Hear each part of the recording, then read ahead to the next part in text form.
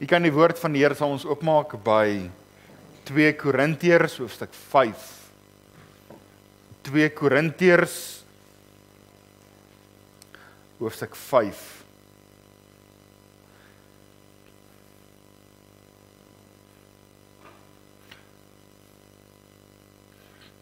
Tweede brief wat Paulus skryf aan die Korinte gemeente.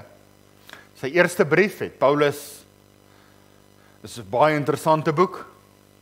Eerste brief aan die gemeente van Korinte, hanteer hy alles wat daai tyd fout was in die gemeente, in die kerk, en wat vandag nog fout is in die kerk. So as jy wil dwalinge sien, gaan lees 1 Korintiërs, en jy sal sien wat daai tyd was, is vandag nog steeds. En dan in 2 Korintiërs vra hy vir hulle, moet ek met die roede na julle toe kom, moet ek met die pak sla, of in die liefde na julle toe kom. So 2 Korintiërs is meer bemoedigend, van aard, en baie meer, wil ek amper sê rustig, as 1 Korintiërs. 2 Korintiërs het meer die diepte, wat Paulus met hulle hanteer. Hy sê, voorheen kon ek nie vir julle gesê het nie, julle was nog nie in staat, om die vaste spyse te eet nie, maar nou kan hy vir hulle gee. So vir ons daar saam lees, kom ons bid net 'n oomblik saam. Here Jesus, baie dankie vir die voorreg om saam te kan wees. Ja, Here, dis lang naweek, baie is weg. Here, baie is siek. Maar steeds het ons die geleentheid om saam te kan wees en te vergader as broers en susters om u woord.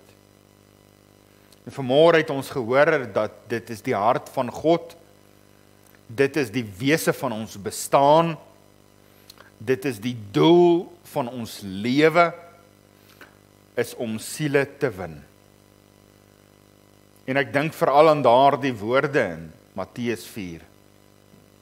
Kom agter my aan, en ek sal julle vissers van mense maak. Here Jesus, mag u daardie las in u kinders se hart aan die brand steek, om nie op te hou nie, maar om aan te hou, u woord te verkondig en by mense te pleit as te ware. Here, mag ons weer huil oor siele wat verlore gaan. Mag ons weer 'n kommer hê, mag ons weer 'n passie kry vir die evangelie. Ons kerk se naam is evangelies. Dis wat vir ons staan, Here, dis wat ons preek. Die kruiswerk van die Here Jesus. Die volbragte werk in die versoening. Baie dankie dat ons dan voor u mag staan, vanaand en nader in gebed. Ek vra u, Here Jesus, dat u hier sal wees, en dat u in harte 'n vlam aan die brand steek, wat hierdie wêreld nie kan doodblaas nie. En u alle eer kry vir dit. Ons vra dit en ons pleit dit in Jesus naam. Amen. Ons lees saam 2 Korintiërs 5 vers 17. Daarom,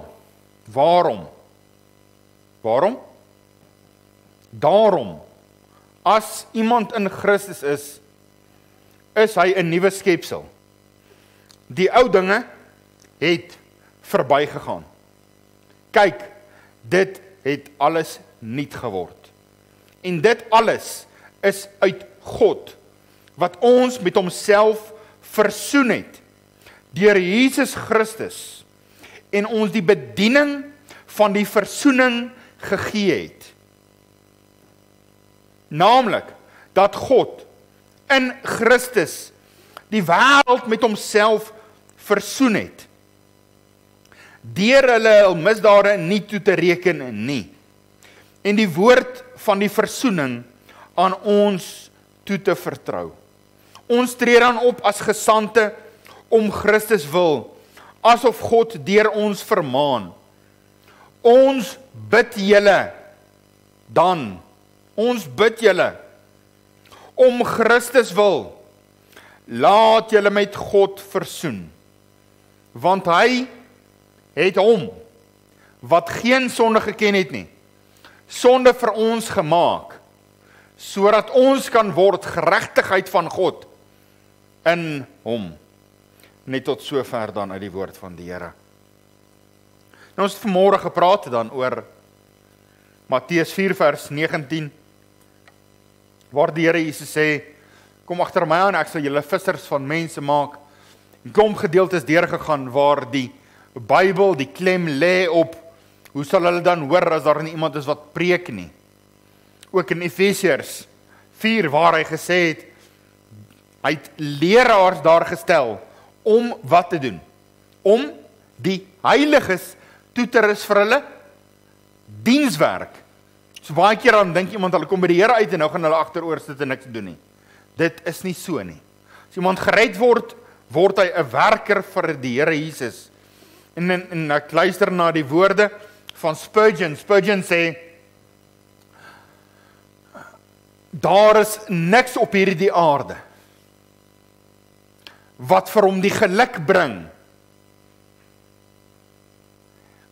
en die bevrediging en die liefde en die drang soos om 'n siel by die Here uit te bring. Skryf Spurgeon. Hy sê daar's geen booster, as ek dit mag sê, soos om 'n siel by die kruis uit te bring nie. Daarom het Spurgeon op 'n plek en 'n punt gekom waar hy het gesê dis waarvoor hy lewe, om mense met Jesus te versoen deur die kruiswerk. Ook D.L. Moody, selfde woorde, selfde, het gesê, Here, gee my elke siel elke dag. Moenie laat gaan slaap as ek nie by 'n siel uitgekom het nie. Dink aan daardie fliek met die naam van Hacksaw Ridge, wat daar die ou gesê het, Here, gee vir my net nog een. En as hy daai een gekry het, Here, gee vir my net nog een. Ook Matthew Henry, baie groot kommentaarskrywer, 'n baie slim intellektuele man gewees, wat al oorlede is as ek reg is. Kommentare geskryf, baie. En hierdie ou het gesê, dis vir hom beter om een siel by die Here uit te kry, as om berge te besit met beeste, en is baie meer werd om een siel te bereik, as om die wêreld se goud en silwer te hê. 'n Siel, om 'n siel na die Here te bring. En hier in ons geleesde gedeelte, het ons dan gelees, daarom, as iemand in Christus is hy 'n nuwe skepsel. Kan dit wees, dat iemand dieselfde nog kan wees, as die Here se Heilige Gees in hom gesit het, en God sy hart gewas het, is dit moontlik vir iemand om nog dieselfde te wees? Nee, daarom as iemand in Christus is hy 'n nuwe skepsel. Die ou dinge het verbygaan, kyk, alles het nuut geword. Vers 18. Alles wat en dit alles is uit God wat ons met homself versoen deur Jesus Christus. So wat is die begeerte van die Vader?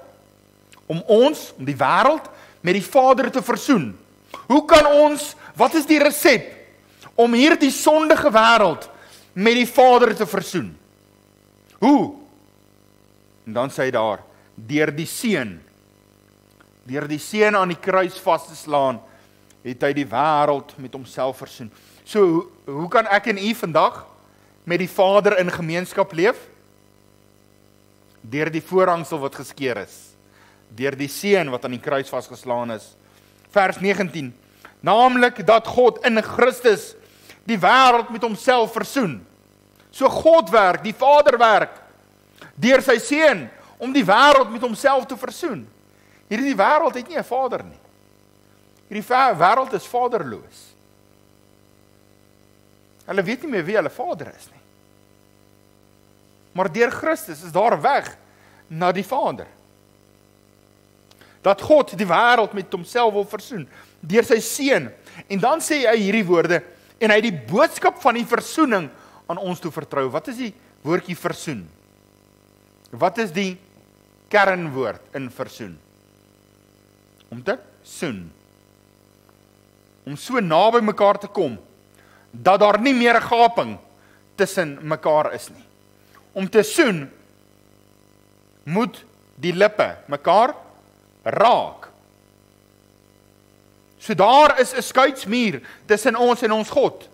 En dit is sonde, maar hoe kan ons met God versoen word? deur sy seun.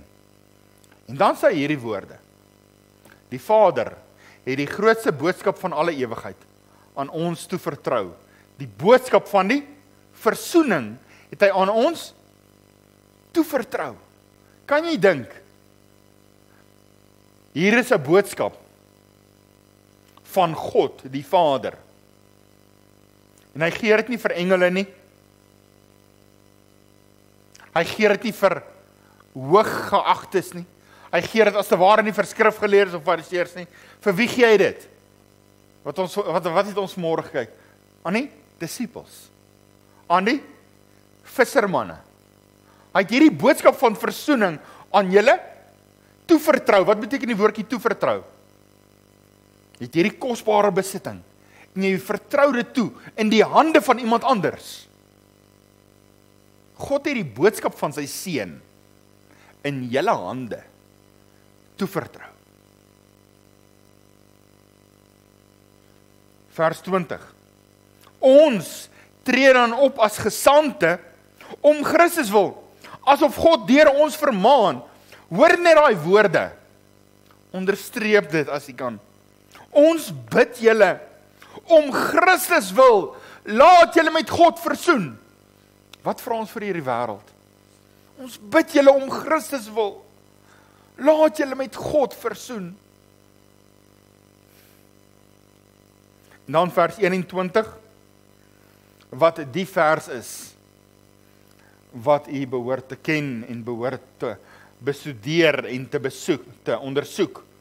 En ek wil vir u waarborg, dat die dag as u 80 slaan, of in oom Tenis se geval, die dag as oom 90 slaan, dat jy nog steeds nie by die diepte van vers 21 sal uitkom nie. Ronaldo, begin jy nou 'n studie maak van vers 21. En vir die volgende 30 jaar, 50 jaar, waarborg ek julle, julle gaan nie by die diepte van daardie vers uitkom nie. Wat staan daar? Hy, die Vader, het hom die seun, wat geen sonde geken het nie, sonde vir ons gemaak. Hy het sonde gemaak, die vlekkelose lam van God, sodat ons kan word geregtigheid van God in hom. Wat is die woordjie geregtigheid? Flawless, 100% volmaak. Wat? Kan ons in Christus is 100% volmaak, en ons skuil as te ware onder hom. Ek begeer dat mense sal tyd en moeite maak met vers 21, dat die Vader het sy seun sonde gemaak. Het Jesus sonde gedoen? Nee. Maar hy sonde gemaak vir my en vir jou. Ons het vanmôre gekyk na baie tekste en gehoor dat ons moet disippels wees. Ons moet disippels maak. Ons moet siele by die kruis uitbring. En dan is die vraag, hoe? Sê vir my net hoe ek dit moet doen, dan doen ek dit. So wat is die manier? Hoe kan ek die siele by die kruis, hoe kan ek 'n disipel wees? En ek het vir u so 'n boekie gegee, wat u self eers moet deurwerk. Self eers. Dit is geskryf deur 'n AEB student, wat baie kosbaar is, op 'n baie eenvoudige wyse. Ek pleit u, ek bid julle om Christus wil, werk hierdie boekie deur. En dan gaan werk dit met iemand anders deur. Sê vir hulle, kyk hierdie kosbare boekie waarop ek afgekom het. Werk dit deur met iemand en kyk of hulle, werk dit deur met 'n ongeredde mens. En kyk of hulle nie dalk die lig sal sien nie. En dan het ons op 'n vorige geleentheid The Way of the Master gedoen. Jy kan dit onthou en ek het vir u weer so papier uitgedruk. En jy kan daardie papier vat en jy kan fotostate maak, soveel as wat jy wil, 1000 as jy wil. En dan vat jy elke papier en jy gee dit vir iemand en sê, hoor hierso, skryf jou naam daarbo in. En dan begin hulle daardie vrae te vra. As ek die derde vraag kan noem, dink jy is 'n goeie mens? Nou, ek weet meeste van u het hierdie kursus gedoen. Kom ek vra vir Marlene. Jammer ek sonder henne uit. Die derde vraag sê, dink jy is 'n goeie mens? Nee. Heinrich, dink jy is 'n goeie mens? OK. 'n ongeredde gaan vir jou sê, "Joh, ek is 'n baie goeie mens." Mense dink oor die algemeen baie van hulle self. Maar as iemand by die Here uitgekom het, dan besef hulle eintlik hoe sondig hulle is, en sondaars is hulle. As jy vir mense dan vra, daai vers, daai punt 3, vra net vir mense vir interessantheid. Doen 'n studie vir jouself. Stel 'n papier op en vra vir mense net hierdie vraag. Vir jou werksmense, vra vir hulle net hierdie vraag. Op 'n skaal van 1 tot 10. 1 is 'n slegte mens, 10 is 'n goeie mens. Wat sal jy sê is jy? Doen net bietjie statistieke en kyk wat sê mense vir jou. Oor die algemeen sal hulle sê hulle is 'n 7 of 'n 8. Ek dink dit is 'n redelik goeie mens. Ons mense wat al in my studeerkamer kom sit het en gesê, "Joh, Dominee, jy wil nie weet 'n goeie mens is ek nie. Ek is beter as 'n 10." En dan vat ek hom deur die 10 gebooie en toets ek hom, en dan is hy skuldig aan al 10. Dan besef hulle maar, hoor hierso, ek is eintlik 'n sondaar, ek het 'n redder nodig. So ek het vir u hierdie gegee, weer net om u te herinner aan dit, en met die hoop dat u dit sal gebruik. Of as jy nie iemand hierdie vraag wil vra nie, gee dit net vir hulle en sê, hoor hierso, skryf jou naam daarin en vul bietjie self in. En vertrou die Heilige Gees vir 'n werk. En dan is daar 'n nuwe vorm wat ek vir u opgestel het. En dit is hoe om siele by die kruis uit te bring. Klomp maniere. Heel eerstens sal u sien, heel vooraan die bladsy staan daar, baie gebed vir 'n persoon. Kan jy waag om met 'n siel te gaan praat uit jou eie en dink dat jy gaan hom oortuig? Het jy die mag en die krag en die woorde om iemand te oortuig van hulle verlorenheid? Nee, ons het nie. Daarom sien ons daar aan die voorkant baie gebed vir 'n persoon. Voordat jy, daar's 'n woord wat sê, jy kan nie met iemand gaan praat oor God as jy nie eers met God gepraat het oor die iemand nie. So gaan praat eers met God oor die iemand. En dan gaan praat jy met die persoon. En dan is daar 2 vrae.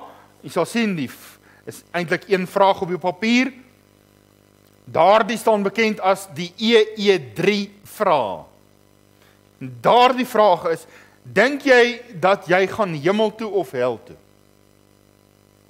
Plain eenvoudige vraag om vir mense te vra. En dan die tweede vraag saam met hom. En as jy eendag voor God staan en hy vra vir jou, hoekom moet ek jou in my hemel toelaat? Wat sal jou antwoord wees? Ek wil vir u sê, daardie vraag het al menigte siele by die kruis uitgebring. Daardie vraag. As jy moet sterf en jy staan voor God en hy vra vir jou, hoekom moet ek jou in my hemel toelaat? Daardie vraag het in die 70s en 80s deur Suid-Afrika versprei deur die EG Kerk en baie siele by die kruis uitgebring. Vraag 2 wat ek vir u daar opgestel het. 'n Vraag wat jy iemand kan vra is, waar het jy die Here ontmoet? Want hulle sal almal sê, ons is Christene.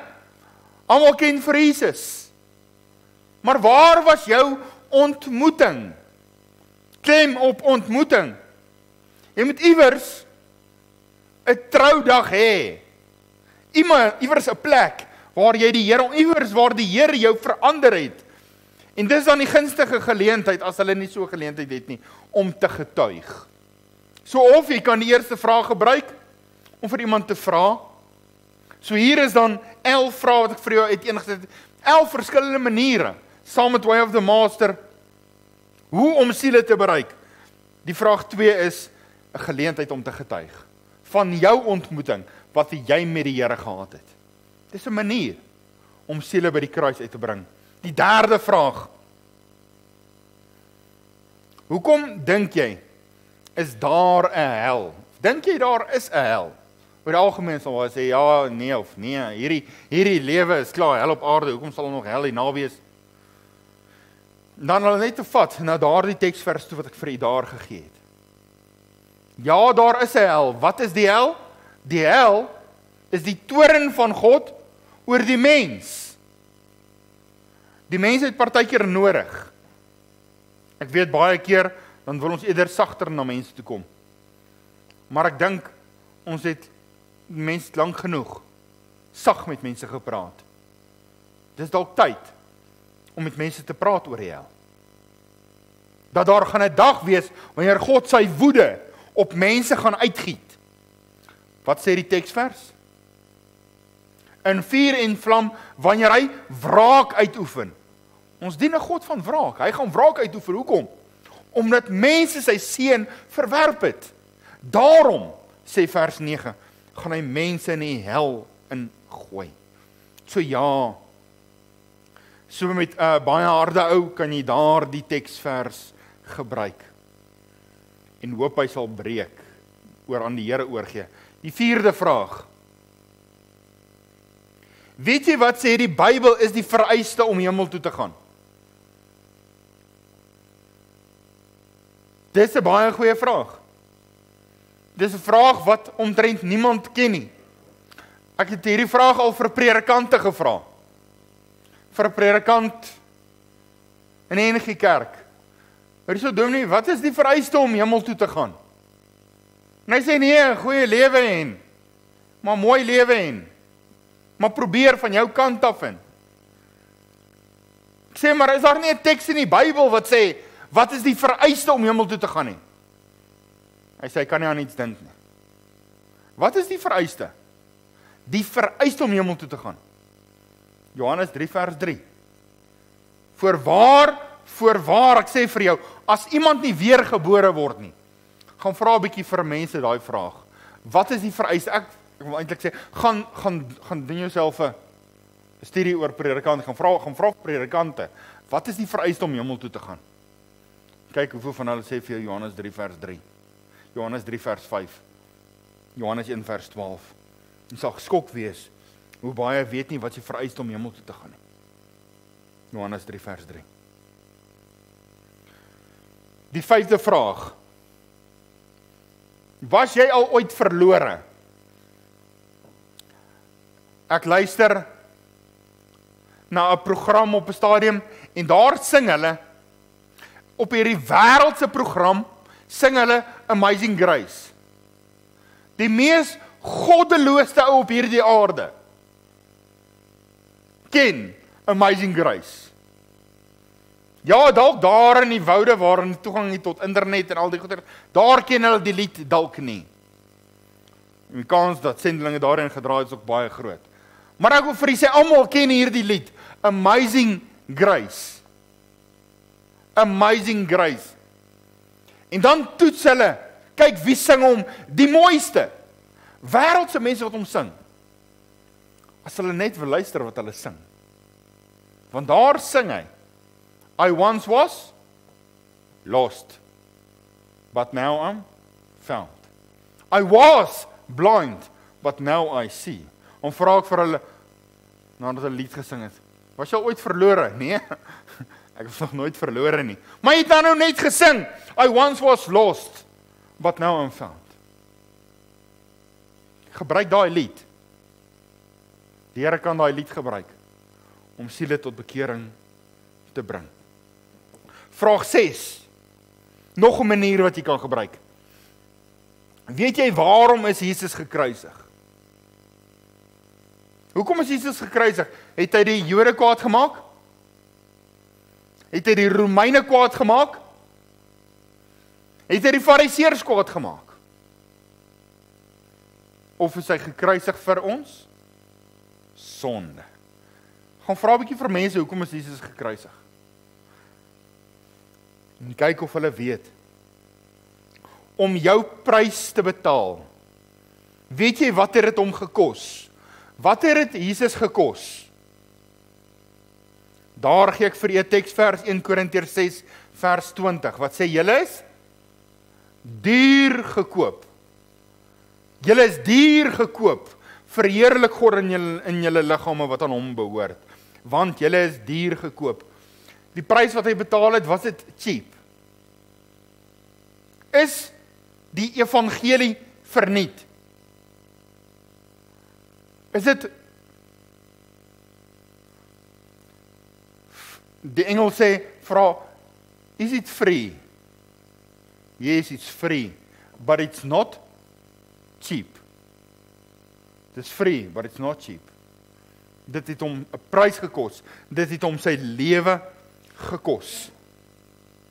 Jy kan vir mense vra, weet jy wat het die Here Jesus vir jou betaal? Dit het hom sy alles gekos. Vraag 7. Weet jy wie het Jesus gekruisig? Oor die algemeen maar die Jode of die Romeine. Maar dan sien ons in Johannes 3 vers 16 wat u ken. Want so lief het God die wêreld gehad dat hy sy eniggebore seun gegee het. Die Vader het sy seun gegee. Daar is 'n ander teks in Jesaja 53 vers 10 wat sê hy het hom verbrysel. Hy moes sy eie seun verbrysel het aan die kruis sodat u en ek gered kan word. Hy moes sy rug op sy seun gedraai het en sy seun moes uitgeroep het: my God, waarom het U my verlaat? Wie het hom gekruisig? 2 Korintiërs 5 vers 21 wat ons nou gelees het. Hy het hom. Die Vader het hom.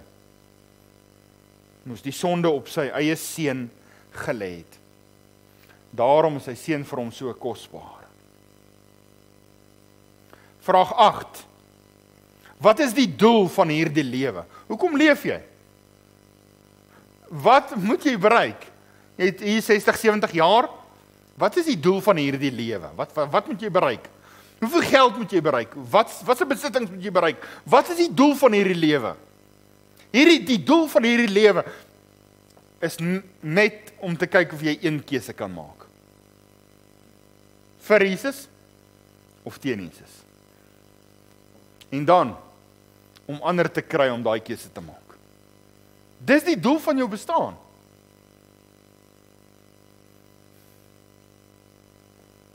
Soos 'n tandeborsel.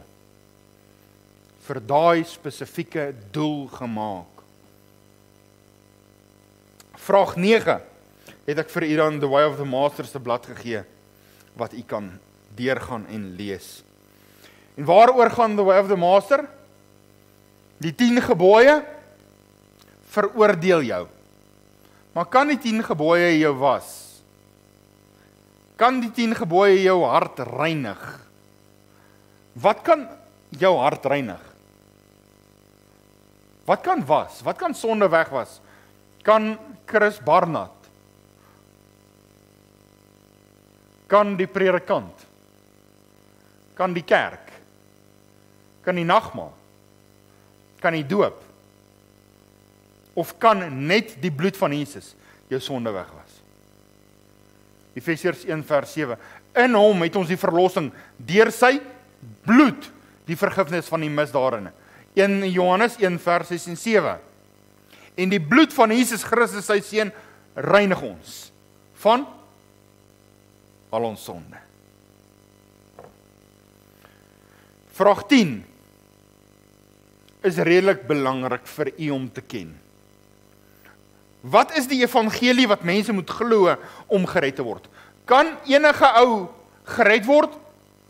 Daar is mense wat glo dat Jesus het nie waarlik opgestaan nie. Wat glo dat Jesus het net in 'n geestelike vorm opgestaan. Wat glo dat Jesus is nie regtig uit 'n maagd gebore nie. Wat glo dat Jesus is nie waarlik God nie. Hy is nie regtig die seun van God nie. Moet jy seker goed glo om gered te word? Ja. Jy moet die evangelie glo. Wat is die evangelie? Daar het ek dit vir u uitgesit in 1. God word waarlik mens, gebore uit 'n maagd, sondeloos, volmaakte lam van God, word gekruisig vir ons sonde, sterf waarlik. Hy was regtig dood. Nie 'n skyndood gehad nie, hy was regtig dood. En dan lees ons in die Bybel dat die krag van die Seun, die krag van die Heilige Gees en die krag van die Vader het hom opgewek. Toe die Satan hom dood wou hou, het die krag van God hom opgewek, lewend gemaak. En hy het opgevaar en gaan sit op sy troon. Is Jesus nog op die kruis? Is Jesus nog in die graf? Waar is hy? Hy sit op sy troon, aan die regterhand van die Vader. Dit is die evangelie wat ons moet verkondig. Dit is die evangelie wat mense moet glo om gered te word. Vraag 11. Wat moet 'n mens doen om gered te word? So, vraag 10 is, wat moet 'n mens glo? En vraag 11 is, wat moet 'n mens doen? Want hulle gaan vir jou vra, okay, ek sien nou in ek's 'n sondaar, maar wat moet ek doen? Sê vir my, wat moet ek doen om gered te word? Soos hulle vir Petrus gevra het. In Handelinge 2 vers 36 tot 38. En Petrus sê vir hulle, bekeer julle. So wat is belangrik? Bekeer, bely en laat staan jou sonde. Bekeer, bely en laat staan jou sonde. Is jy dan gered? As jy bekeer het en jy het bely en jy het laat staan, is jy gered? Nee, want is alles wat jy gedoen het.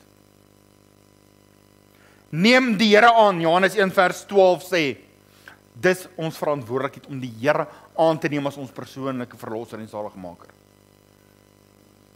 En dan kom die Here, wanneer hy 'n ernstige hart sien, wat soekend is na hom, soos die laaste woorde wat ek daar gesit het, soek hom om in te gaan deur die nou poort, want breed is die poort, wyd die pad wat nou die verderf, en daar is baie, maar die poort is nou en die pad is smal, wat nou die lewe lei, en daar is min wat het vind. So in die 11de gedagte sien ons, wat moet hulle doen? Van hulle kant of moet hulle doen? En dan sê die woord van die Here, daar in die agterkant, aan die einde van die hakkies, as jy met jou hart glo en met jou mond bely. En dan begin iemand, wanneer hulle dit wat vir vraag 11 sê, doen. Dan begin hulle te glo, geloof wat God werk, want God kom en God werk dan in jou hart, wedergeboorte, nadat jy bekeer het.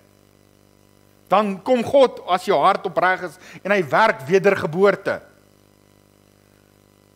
En ek wil sê, dan is jy gered. Maar dit word vir jou eers 'n werklikheid wanneer? Wanneer jy vir die eerste keer na iemand toe gaan, en dit getuig. Wat ek sê, word daar die transaksie deurgehaak.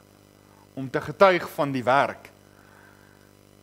Dis hoekom baie nie in oorwinning leef nie. Want hulle het nog nooit getuig nie. Wanneer ervaar mense die krag van die Here? Wanneer hulle getuig.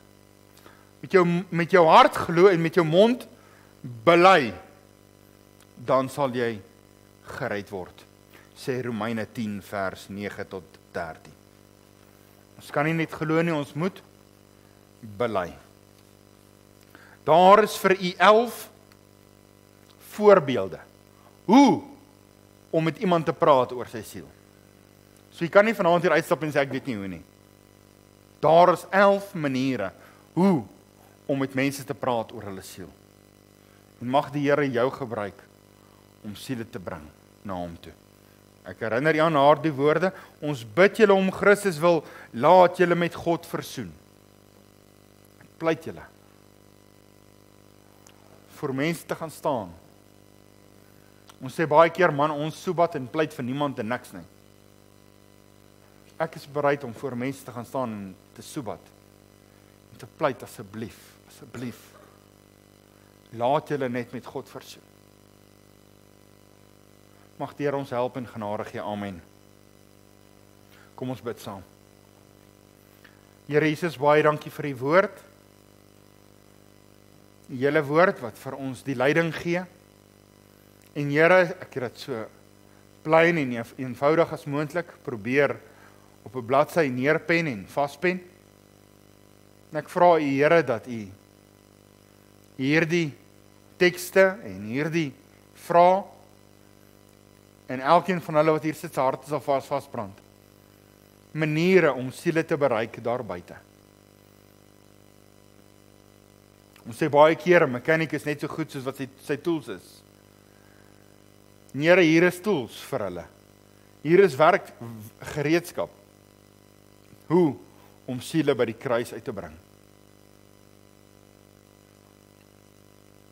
Wat 'n verskoning het ons nog, Here, om nie vanaand met siele te gaan praat nie. Mag U ons lei, mag ons bidend voor U wees, mag ons op U vertrou en mag U daardie siel oor ons pad stuur. Mag ons vir U vra, Here, gee vir my vandag een siel. Môre weer, Here, gee vir my nog 'n siel. En Here, as hulle eers ervaar het om 'n siel na die Here toe te lei, sal hulle nooit wil ophou nie. Mag U hulle gebruik en hulle bekragtig in Jesus naam. Amen.